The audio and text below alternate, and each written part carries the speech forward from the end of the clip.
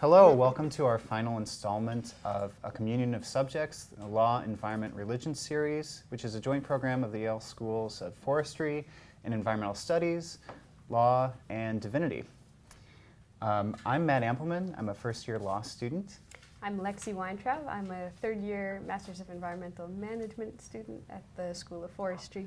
Through this series, we've engaged with 6 leaders at the intersection of these disciplines, and today we're very excited to continue this discussion with Thomas Lovejoy, Professor of Environmental Studies at George Mason University. In his early career, Professor Lovejoy established biodiversity as a fundamental concept in the ecological sciences and as a fundamental priority for conservation. Working in academia and in the nonprofit world, Professor Lovejoy has arguably done more to advance the goal of biodiversity preservation than anyone else in a like position. He has served as the director of the World Wildlife Fund-U.S. program, where he helped establish tropical rainforest preservation as a key priority worldwide. He is also the intellectual founder, one of many intellectual founders of innovative debt for nature swaps, which have opened over $1 billion of funds for preservation in countries such as Bolivia, Costa Rica, and Ecuador. Professor Lovejoy has served on numerous science advisory positions with government, NGO, and private sector boards, and he has planted the seeds of biodiversity appreciation and advocacy in millions of viewers of his critically acclaimed public television program, Nature. Anyone who recognizes the iconic Serengeti acacia tree that marks the logo of that TV show also recognizes the beauty and complexity that you have helped us to see in the natural world. So we are excited to be discussing your work today. Thank you for joining us. Well, it's great to be here. And just with respect to Nature, the series that is, the fact that it is still running and so successful after 33 years is actually a very hopeful sign about public interest. Absolutely. There's a lot of demand for what you all have been creating. Now, you're the first of the scientists that we've hosted and that we've had the chance to talk to on this program. So I want to ask you briefly about your dissertation work, but in conjunction with an ongoing conversation we've had about place, the importance of place in this class. I'm wondering if you can just describe for us the rainforest in Belém, Brazil, where you did your dissertation work, and what that meant to you then, and maybe what it means to you now, in basic terms or in lofty terms. So, I mean, what a grand adventure for a biologist. Right?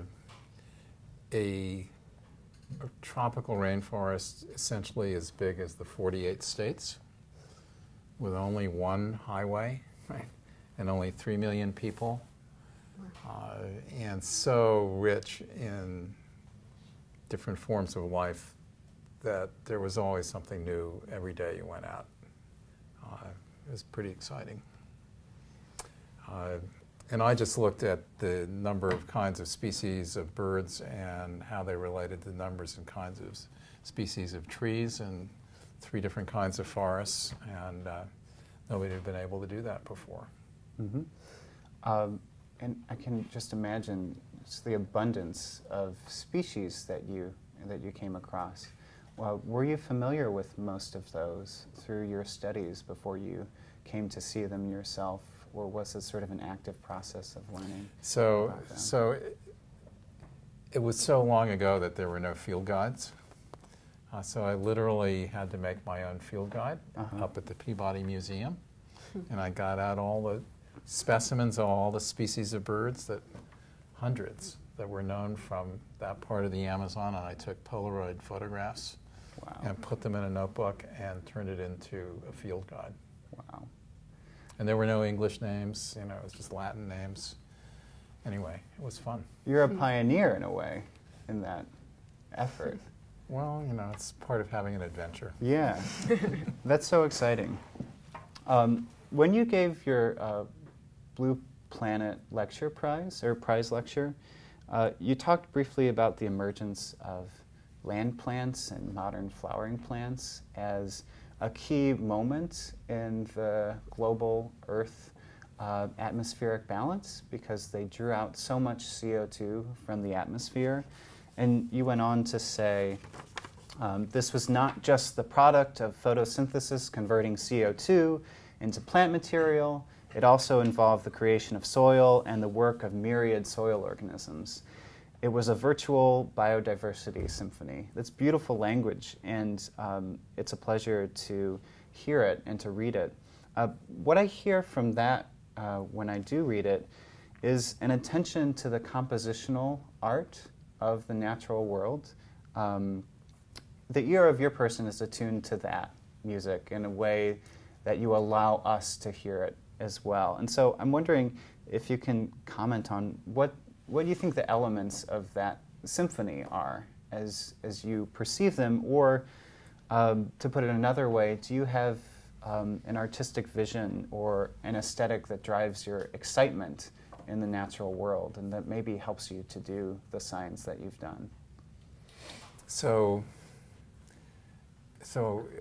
I chose that phrase to sort of convey that this wasn't done, just by planting wall to wall, I don't know, eucalyptus trees, that it was actually done by all kinds of species, all playing different kinds of roles, and that over, tens of millions of years it actually drew down amazingly high levels of carbon dioxide to pre-industrial levels, as though there was some sort of set point in the Earth system. We don't know that that is in fact the case, but that's what happened, right? But when I look at nature, I'm always astounded by just the sheer variety of it. Things performing roles that we are only just discovering, that can turn out to be useful or not, and when they don't turn out to be useful, it's just because we don't know enough right now. Could well be useful and practical in the future.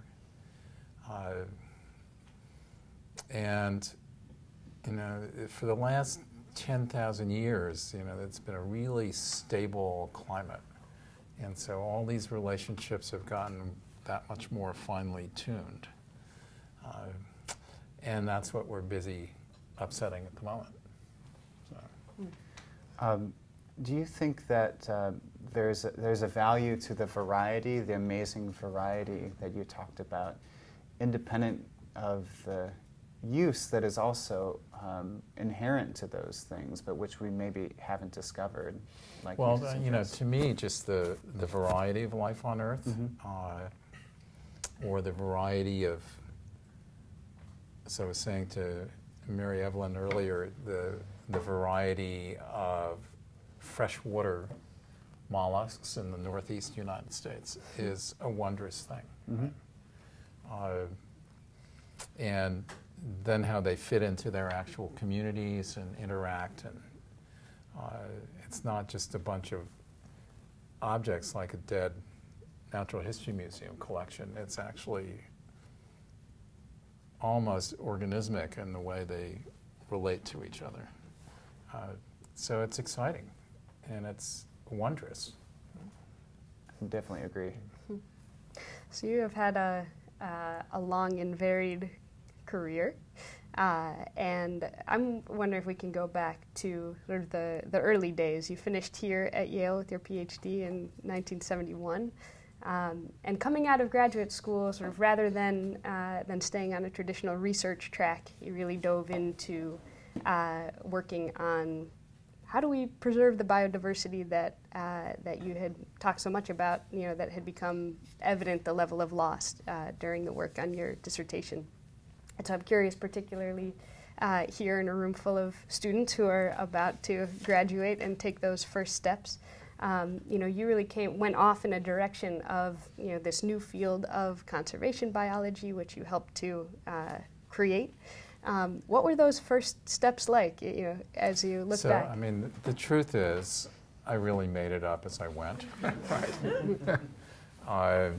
And I was mostly interested in just having scientific adventures and going to really exotic places like the mountaintops in East Africa, with the montane forests, and then I got a chance to go to the Amazon.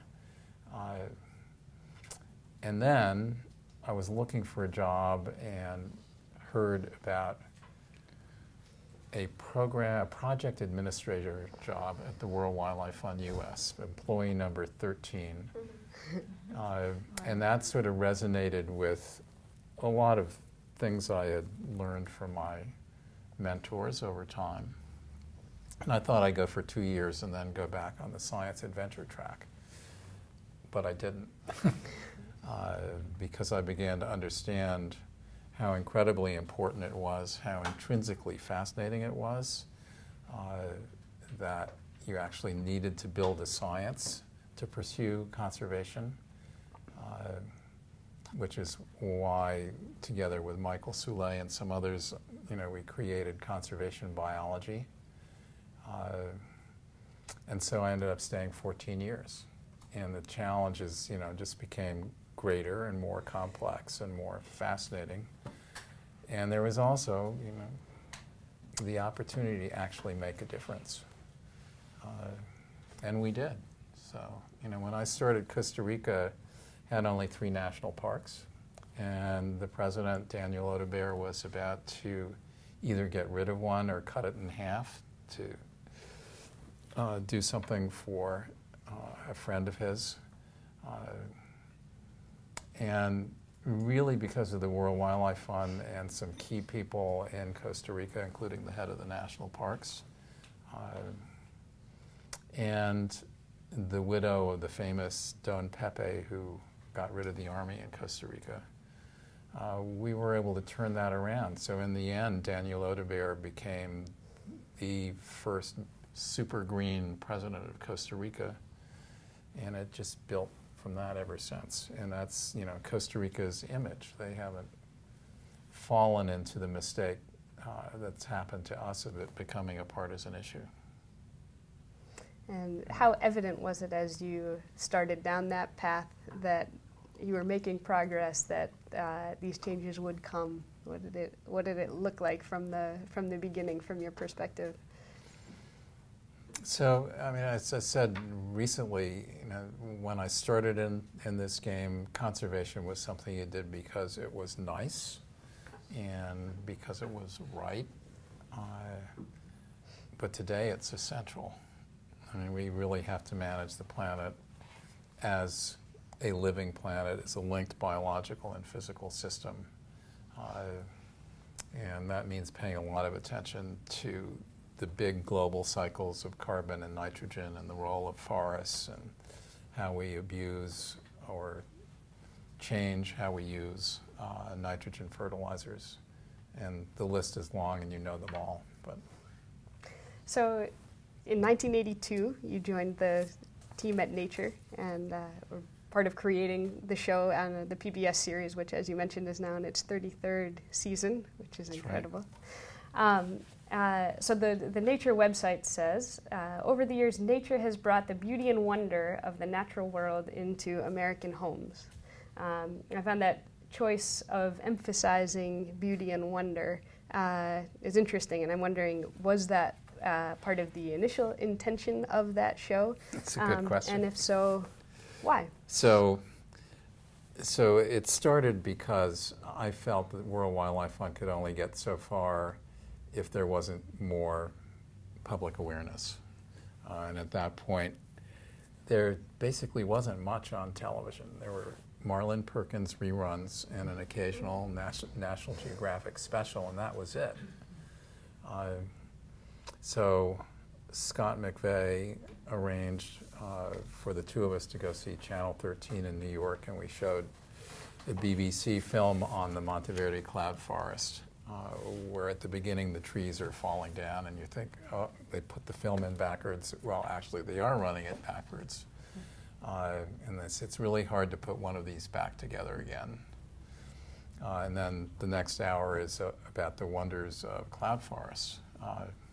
So we didn't have any money. We couldn't do what we originally wanted to do, which was actually sort of shed some light on the various ways we're degrading the biology of the planet. And that's probably really great, because we fell into this pattern which you just so nicely quoted from the website, which is to show basically the beauty and wonder of nature and just very, quietly say, this is in trouble, right? And that's why it's still, a series 33 years later. If it had been the hard, punchy thing I was thinking about, it would have died after a year or two, right? Well, that just answered my follow-up question was, looking back after the 30 years of where we've come, would you make that same choice? And it sounds like, yes, you would. I think so. Yeah. People can only take so much bad news. And the actual beauty and wonder of it is, in many ways, our best ally in convincing people to do the right thing. Do you have any examples or stories of where you've seen it be effective? How you've seen people be influenced by what they've seen or experienced through that show? Well, I'm not thinking so much about that show, but so there was a real turning point in my life that we talked about earlier today when I was with Tim Worth, Al Gore, and John Hines and Ben Bradley from the Washington Post, and we went to Brazil to see what could be done to be helpful about deforestation. And then it turned out it was 2 weeks after the assassination of the head of the rubber tappers, so the whole trip was a very different kind of trip. And I'd never done anything like that before. And happily, it was a really good bunch of senators. And Tim Worth said to me, "Don't hold back." And because I would have been intimidated. Right? But the moment I knew that the trip was a success was at the very end. And we didn't go into the forest until the last afternoon and night of the trip. And as we went into the camp, I saw Teresa Hines get fascinated with a termite nest. And that's when I knew the trip was a success, because that actually is what it was all about. And so nature is in so many ways our best ally. So that's why I take people to my camp in the Amazon all the time. I want to continue on that line. You've been so successful with both the TV program and your role at the World Wildlife Fund. I'm wondering, what can you attribute that success to? You've talked a little bit about that. I'm also wondering what you see as the differences in the conservation NGO world now as compared to then. Can you still make the same sort of impact that you have been able to make with the World Wildlife Fund? Or other factors, is there too much competition between these various groups?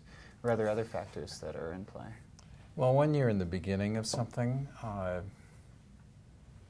anything you can do is a plus, right? And institutional considerations become less important. So literally in our first year at the World Wildlife Fund, we gave a grant to the Nature Conservancy to start the international program. We gave a grant to the Natural Resources Defense Council to start an international program, and one to the Environmental Defense Fund to start their wildlife program, which Michael Bean led brilliantly for many years. That's not the kind of behavior that one would do today, I don't think, or maybe under exceptional circumstances. But the fact that all those organizations are much larger today is probably a good thing. It's just that I see the second law of thermodynamics in the way institutions behave. And the bigger and more complicated they are, the more energy it takes to actually get anything done. It's always been the most depressing law in physics, hasn't it? I'm going to bring this maybe to a more philosophical question. We've entertained some interesting questions in this class about the rights of nature and of non-human animals in conjunction with visits from Linda Sheehan and Paul Waldau. One of the questions, for example, that arises is, do invasive species have a right to thrive in the same way that a native species might? As an ecologist, you represent a different perspective on these sorts of philosophical questions. And I'm wondering, maybe your work on integrated landscaping planning, if I'm titling that right, addresses those rights by way of thinking about minimum landscape size and population genetics, thinking about what you need to support a species, for example. With those considerations in mind, maybe some of those practical frameworks, do you think that nature has rights, maybe from a gut personal level as well? And if so, how do we honor those? Does that question make sense? Well, it's an interesting question, and in fact, it's in the Constitution of Ecuador. Mm-hmm. Maybe imperfectly realized, but it's in the Constitution. So I think that since every species has a 4 billion year pedigree, that one should really hesitate before putting an end to that line of evolution. And so I do think about it that way. Mm-hmm. Invasive species are an interesting issue because it's mostly created by our own behavior. And it can really complicate how one tries to sort of manage the natural ecosystem. So I'm not one of those people who thinks the fact that Puerto Rico has a lot of introduced species on it, that it's actually, like it was 500 years ago. It isn't. So within certain limits, I think of it just like, weeding a garden, right? You want the natural part of it to flourish. It becomes much more complicated with climate change, where species are going to be moving naturally, and where I think the distinction, if we let it go that far, between invasive species and species tracking their required conditions will really get blurred. Mm-hmm. And then you get into questions of assisted migration. Mm-hmm. So my whole take on climate change is try and keep it to a minimal level that's actually where the consequences are somewhat manageable.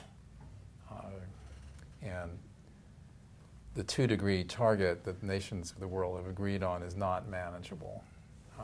It has no intrinsic merit. It was simply chosen because people thought it was doable.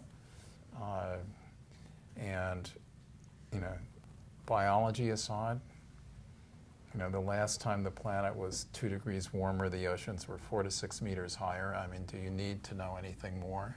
I mean, I don't think you do, right? So I think that was an okay response. Absolutely. Okay. Absolutely.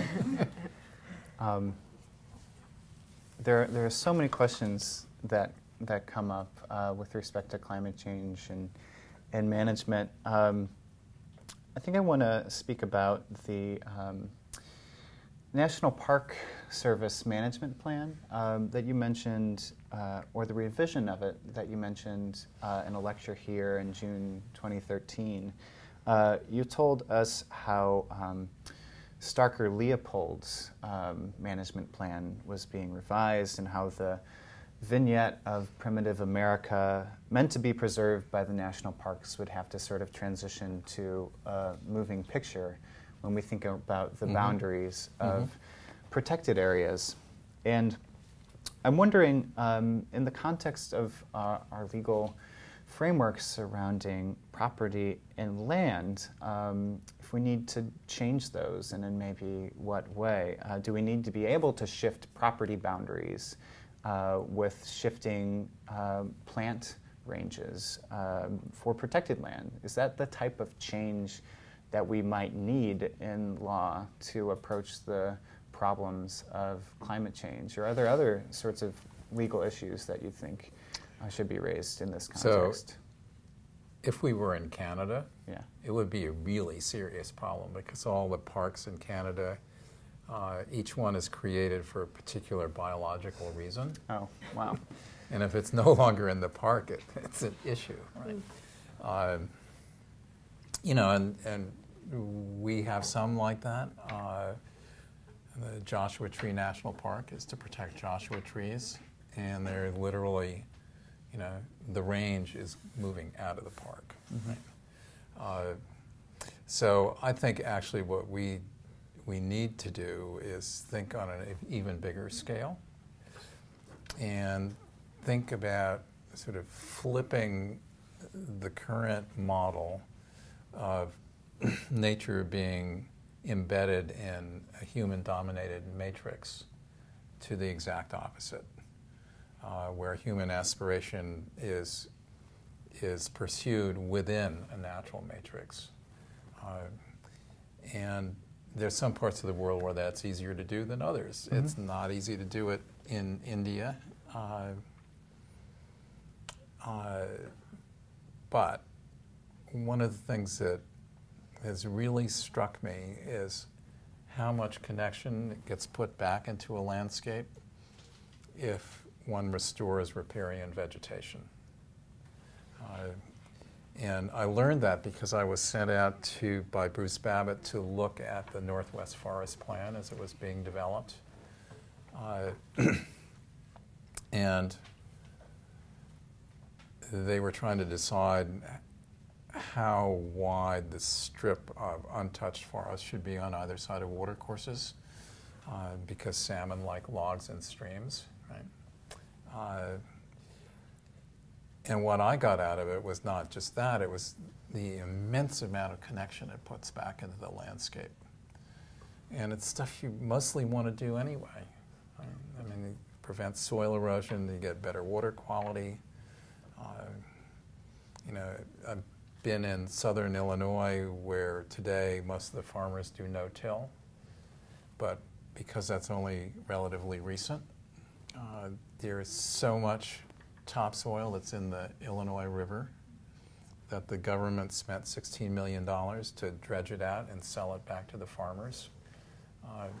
So I think a lot of these things begin to be win-win. The issue is really how one gets from the status quo and people's own vested interests to something that will actually work better for everybody in the end. And it really requires a different mindset. Do you think that political jurisdictions or management jurisdictions need to be more watershed-based if you're talking about riparian habitat as an organizing principle? Not only that, I think we have to start managing across those boundaries. Okay.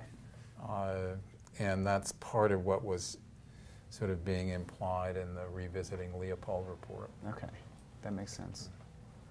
Do you have a question? Yeah, so it's evident from the way that you talk about these systems that you have a real sensitivity and awareness and a real connection to the way all of the pieces fit together.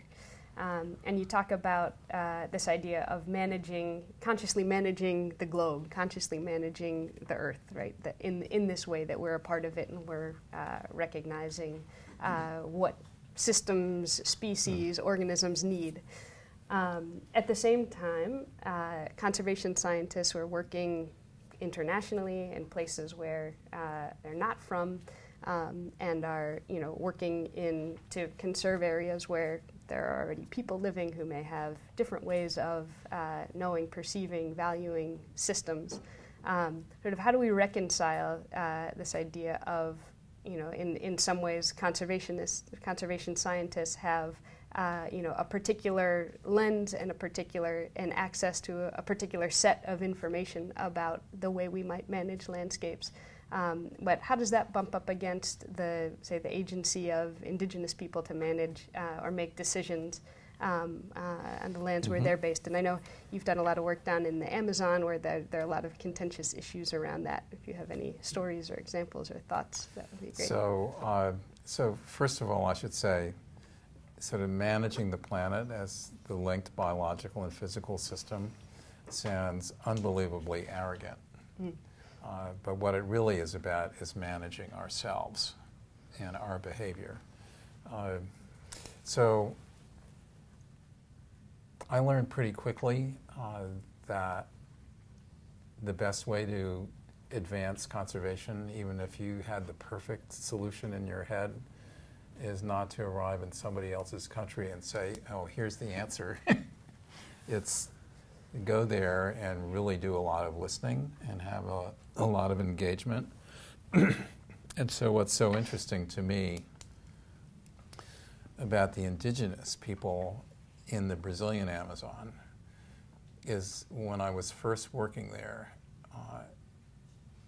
the Brazilian government didn't like anybody working with indigenous people.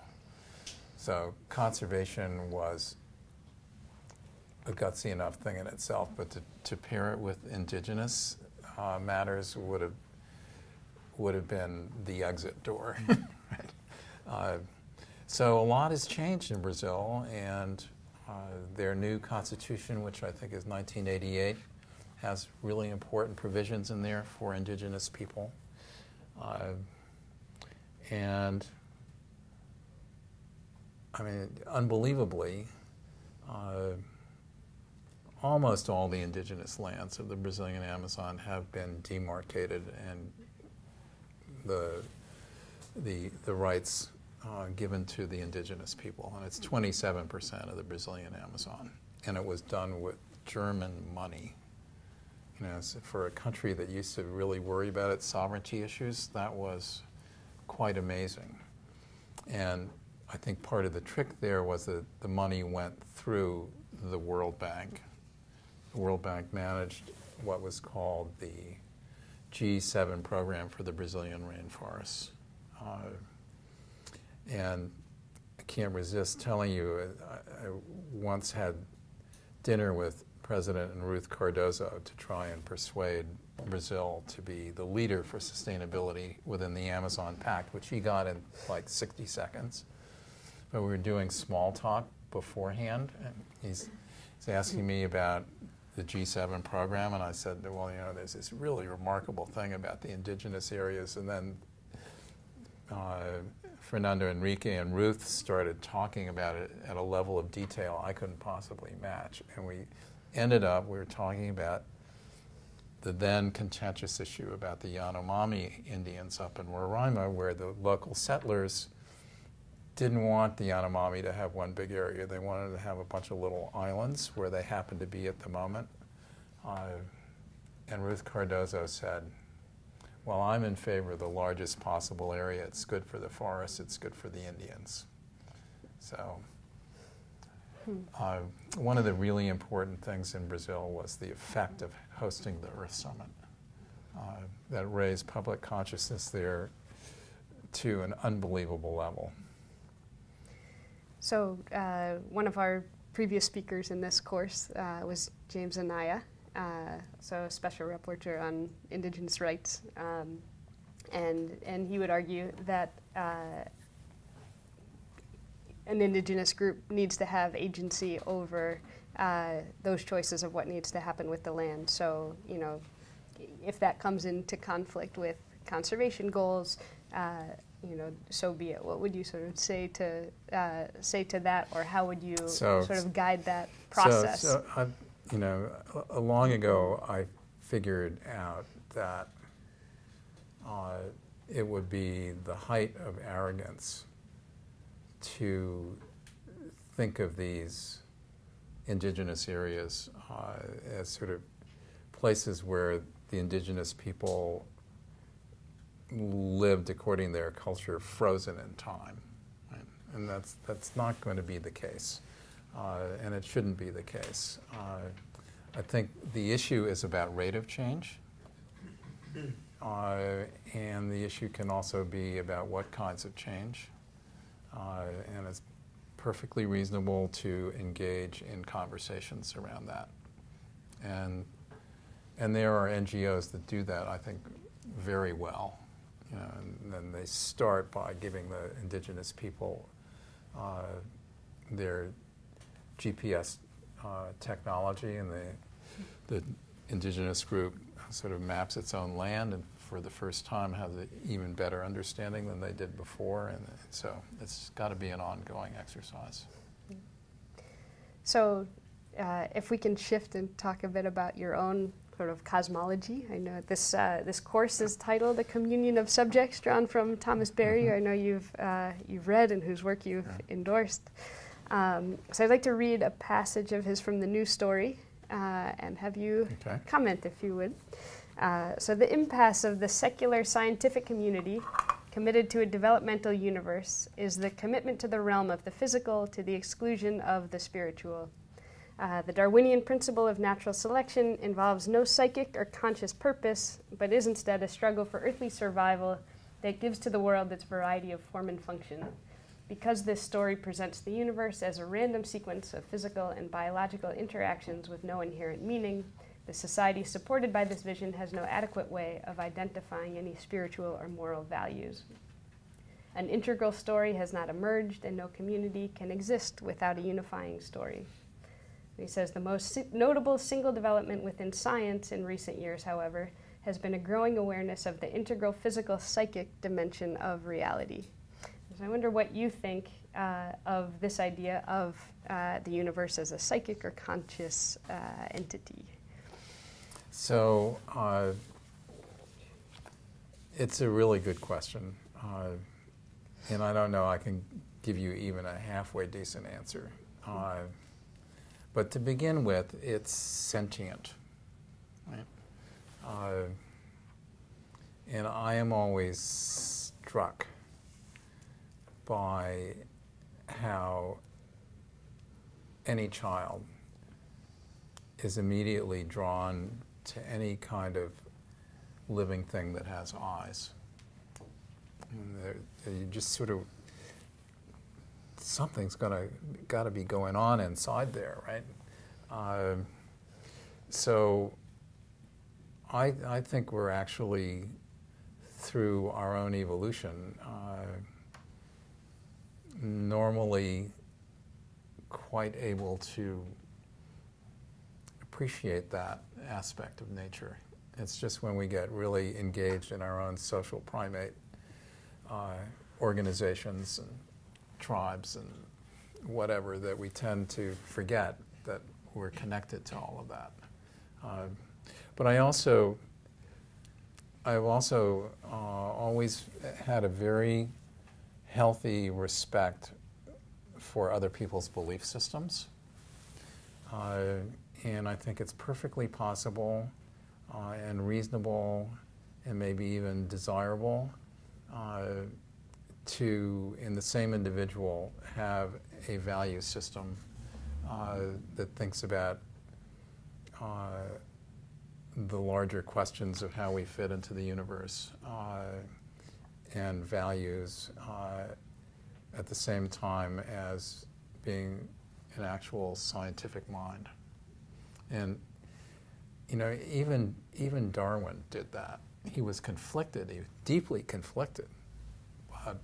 He was both of those in the same individual. So would you agree that there's that both are? It sort of suggests that, hey, there's this tension between our religious worldview and the scientific worldview, that it's hard for both the spiritual and this sort of physical biological system, that the stories for each of those to really cohere and resonate in a holistic way. Would you agree that coming from the scientific community, this view of the world as a biological, physical entity that lacks sort of this spiritual or self-reflexive, conscious sort of way of knowing itself, that view is problematic, that view maybe doesn't allow us to make the changes culturally, socially, that we would need to sort of correct the path that we're on? So I'm not sure that really is the case, because if you start with the premise that no organism can exist without affecting other organisms, it's it's not whether you do that or not. It's how you do it in what way, in what ways, and that by definition, I think, has to include a value system. Right? So I think it's more than appropriate, if not essential, that we all try and think in both those ways. I love that, and I love the focus on sentience that you were discussing earlier. I also like thinking of the scientific community as an essential part of the sort of global human sentience and awareness of our environment. Yeah, in the process of discovery, as individual scientists and as a species. And so I want to come back to science a little bit and the sense of discovery surrounding that. I'm going to read a section of your abstract from the 2011 Biological Conservation article that you wrote with William Lawrence and many others. And then I'm going to ask a question, and I promise I'll ask the question. In general, populations and communities of species and fragments are hyperdynamic relative to nearby intact forests. Some edge and fragment isolation effects have declined, with a partial recovery of secondary forests around fragments, but other changes, such as altered patterns of tree recruitment, are ongoing. Fragments are highly sensitive to external vicissitudes, and even small changes in local land management practices may drive fragmented ecosystems in markedly different directions. These effects are likely to interact synergistically with other anthropogenic effects such as logging, hunting, and especially fire, creating an even greater peril for the Amazonian biota. Peril notwithstanding, that's an exciting piece of text, in my opinion. I was excited when I was reading it. It has a decadal view of the landscape, at least decadal, and it encompasses many variations and possible contingencies. I'm wondering if that dynamism that I see in the text itself and in the landscape that's described in the text, I'm wondering if that is a key component of your process and your reason for doing science, or if it's just a way of catching people's attention. And if you'll excuse the lofty language, can we treat, in some ways, the abstract as a poem which is transformative both for the reader of it, but also for the doer of it, the person who writes the abstract and who did the science and who made the discovery? Is that one of your reasons for doing science, because it's transformative when you learn about the world around you? Or is there another reason? So why do I do science? I do science because it's fascinating. But I do particular kinds of science because I think it can help us make better decisions about how we relate to the world. And what is particularly interesting, given that choice of what you just read, is I thought a lot about why habitat fragmentation wasn't even considered an issue when I was in graduate school. And I think it's because you don't see the changes right away. You have to be doing science like that paper is referring to actually see what is actually considerable change.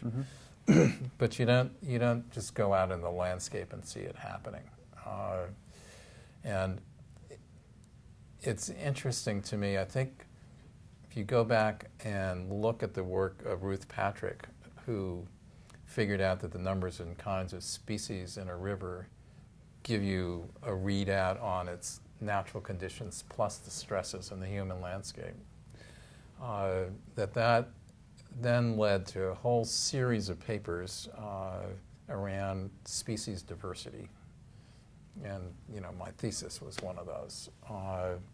But MacArthur was really interested in that question, and Wilson, and then they did the theory of island biogeography, and all of a sudden the question was there, are isolated bits of forest in a human-dominated landscape like islands?